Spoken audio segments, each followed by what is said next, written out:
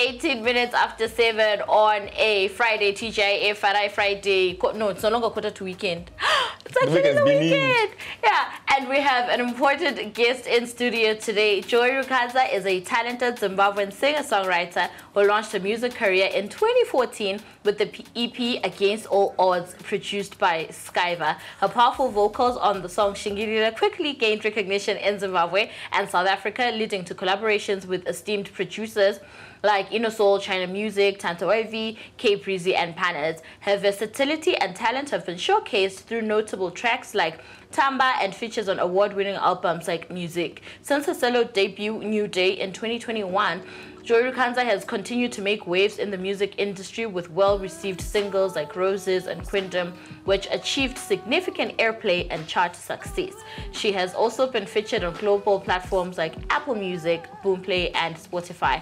Currently, Joy Rukanza is preparing for an exciting orchestral performance on September 7th, where she'll perform her pop music with a live orchestra featuring a fusion of talent from Harare and Bulawayo. This upcoming show promises to be a unique and unforgettable experience, highlighting Joy's growth and artistry. And she is here with us today. Right.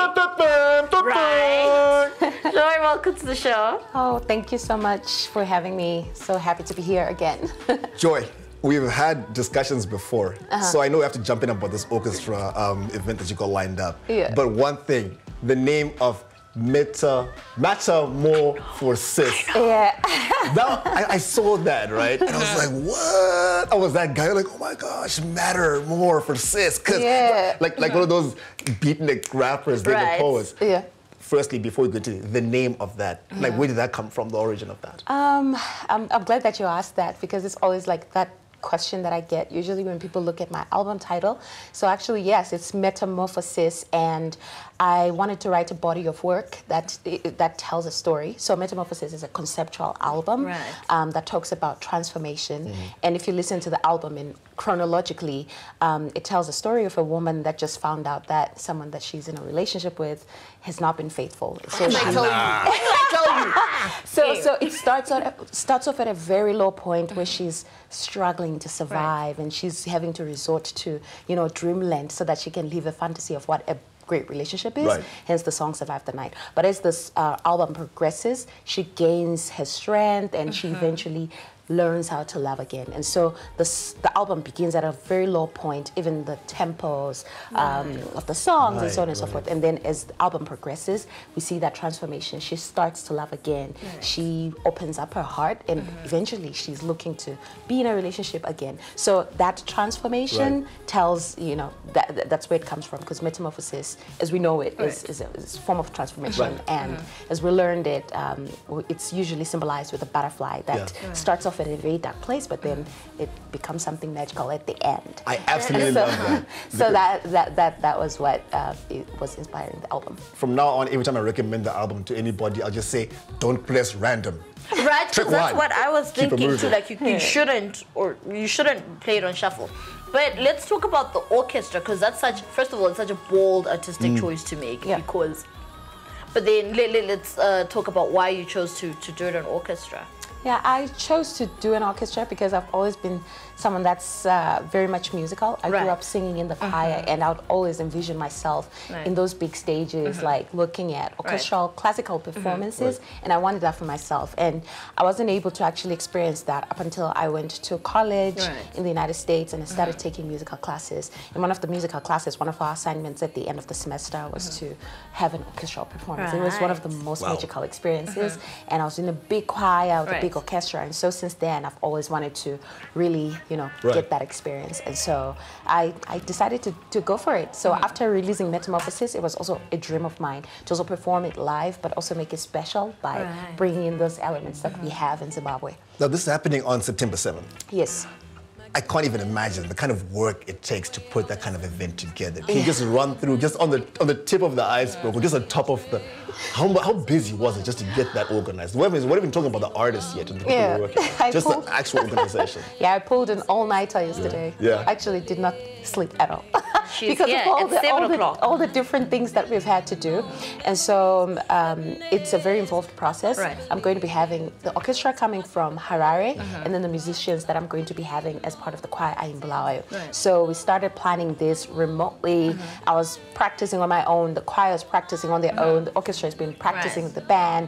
And so it's a lot of moving pieces, a lot of communication, and a lot of, you know, like, it's frustrating, but then very fulfilling at the end, because when you ultimately see your product coming into fruition, this is your baby, it's very satisfying. Yeah. And yeah, I'm extremely excited about it. Now, as an artist, is there any rearranging of music that you actually do from what we're used to on Apple to actually getting into orchestra? How do you rearrange that? Absolutely.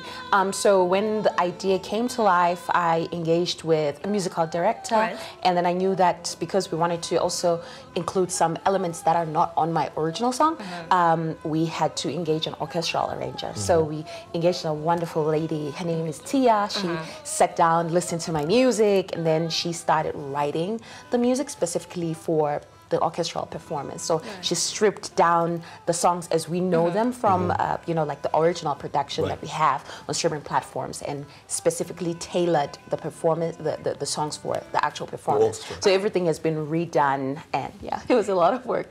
Yeah. I can't even imagine. I'm getting tired of, I'm just imagining even the Zoom calls alone, just absolutely, the bandwidth for the band.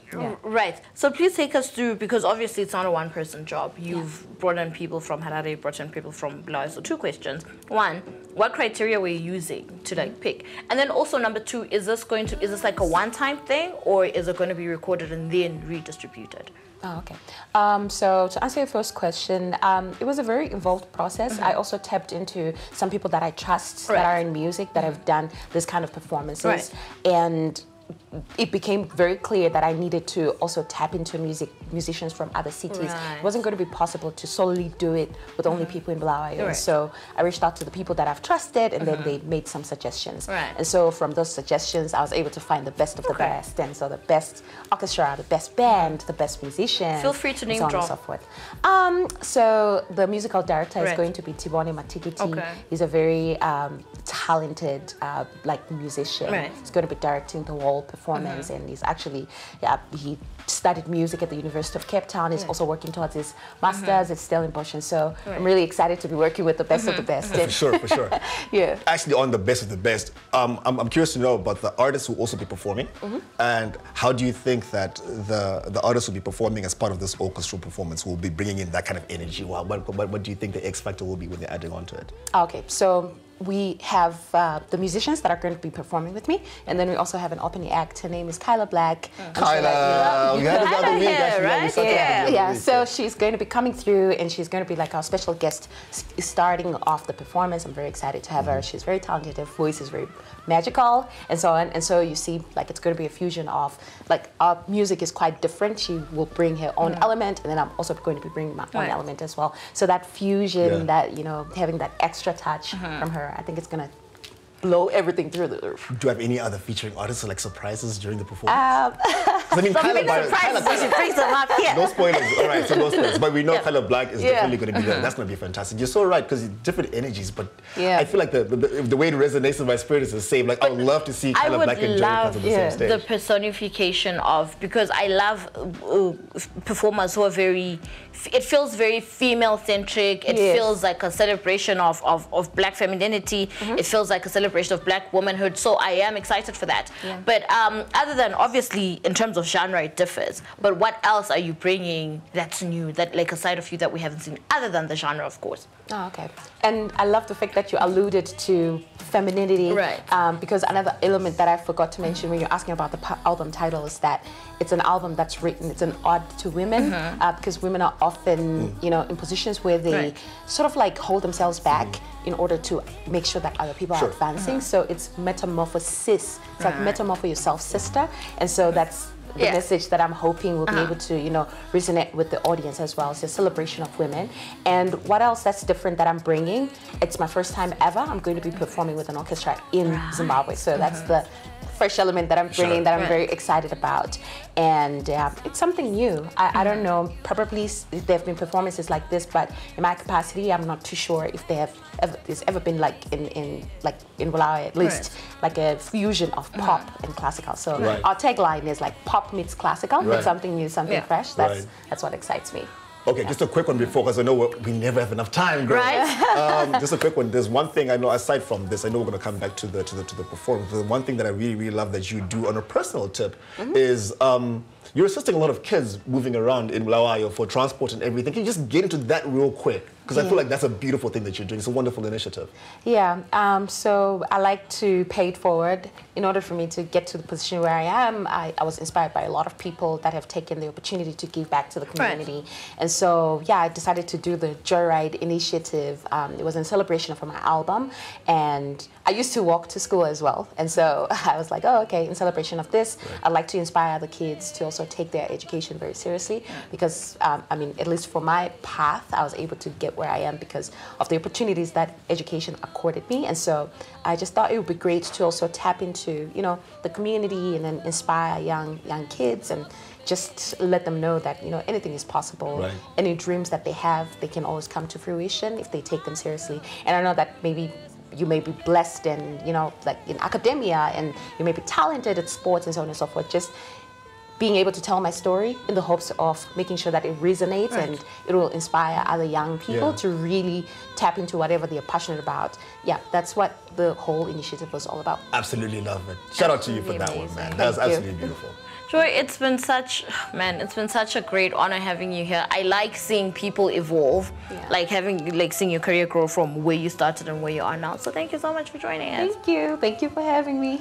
This is absolutely fantastic, and we're so excited for this. That's September the 7th. We're gonna catch that bus. We're gonna go for flights because we're trying to be eco-safe. So we'll be catching the bus. We'll be taking it out September 7th rather. Yes. And it's gonna be absolutely phenomenal. Of course, Metamorphosis is out right now. Yes. Yes. So cop that album, of course. You know Joy Rukanza on social media platforms, whatever your favorite social media streaming platform is, or your music streaming platform is, make sure you cop the album, have a listen to it. Don't press shuffle. Press play and let it go and just, you know, be in it. But here's one track we have to play before we take a quick break. We'll be right back. It is a Daily Dose on NRTV. Don't touch that dial. Don't go anywhere. Metamorphosis.